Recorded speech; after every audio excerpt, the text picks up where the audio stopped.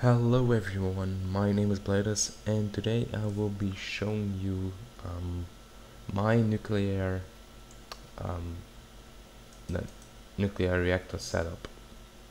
Um, so in here you can already see that it's a huge amount of uranium cells. This one gives like I think about 3,400. No, yeah, I will see at the end of the video. So I'll I'll just show you like the things which I have set up here, and then I'll turn it on and then you'll see what happens. So I just have like my nuclear reactor here with only 5 chambers instead of 6. So 5 chambers over here, and then I have a HV transformer over here because this one is putting out extreme voltages. So transforming to high voltage and then going into all of these currently empty MFSUs, which will emit a redstone signal if they are full. So then this line here will light up and the torch is going to be off, which triggers the nuclear reactor to turn off. But this thermometer here will also turn the reactor off when the temperature reaches a point of 2000, I think it's degrees or Kelvin, I don't know, 200 units, 2000 units. And here I just have my general power switch. So when I flick this lever, this line is going to turn like normal again, like off, and this transmitter is going to give me a signal to all the way over here. I don't need to shoot this lever anymore. All the way over here, which will trigger this timer to start turning at a speed of 1.6 seconds. This timer will trigger all these block breakers here to turn on, and also on the top. This is basically just this thing over here, but then above it. So I have two rows of block breakers here, top and bottom, and then a lot of cobblestone generators like below. Oops, that's my Skype. Let me put myself on busy. Yes. Okay. Okay, sorry about that. So then this timer is going to start spinning, and then over here we have cobblestone turning into ice. You can get this ice by like compressing snowballs, I guess, and then you get this ice over here.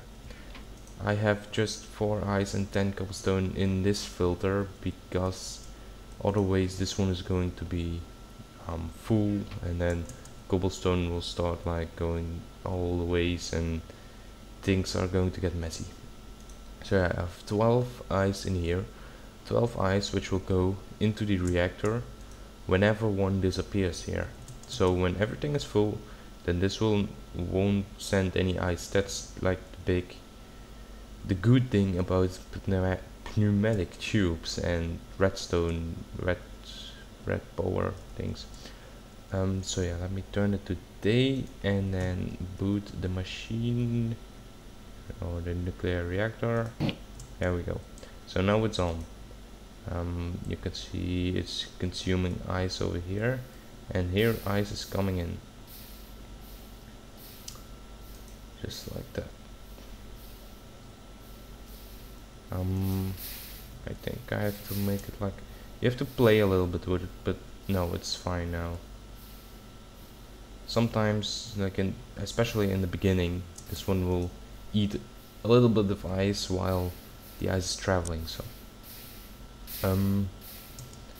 this will basically never reach 2000. Sometimes it does, but that it's a sign that your ice is gone. You can do it with 6 stacks of ice, but I like to be like a little bit safer, and I added a 7th stack of ice just to keep it cool enough. So yeah, if I go ahead and spawn me a thermometer and a U reader, then we can see it has like 1600, 1500, like really it never reaches 2000, only if you like have only 5 stacks of ice in it.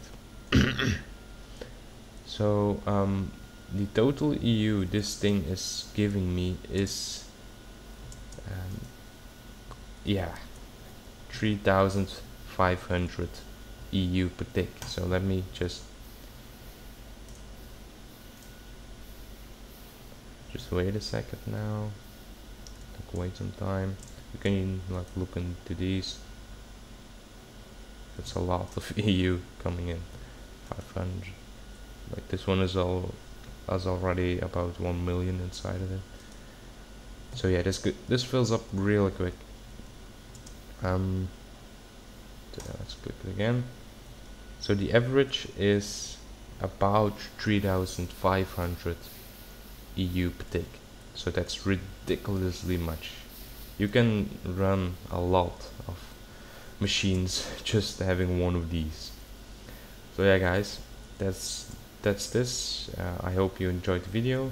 Make sure to subscribe, like and leave a comment, and I'll see you next time. Bye.